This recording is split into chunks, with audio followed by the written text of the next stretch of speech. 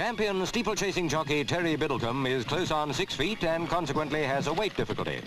So, in a plastic sweatsuit, he tackles the problem in his own way. He's already watching his diet and can't cut down any more without losing strength. And still those scales tell him that he's 11 stone. Only one thing for it, the homemade sweat box. Not very easy to get into, as it once belonged to flat racing jockey Charlie Smirk, a small man. But with all 24 lamps going, it's like a Turkish bath once he's inside.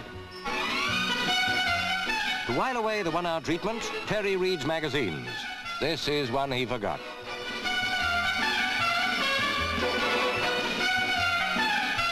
A lot of the weight that plump people carry about is surplus fluid. Terry's a long way from being plump, but the more weight he can lose, the better his chance of being champion again. What a relief when those 60 minutes are up.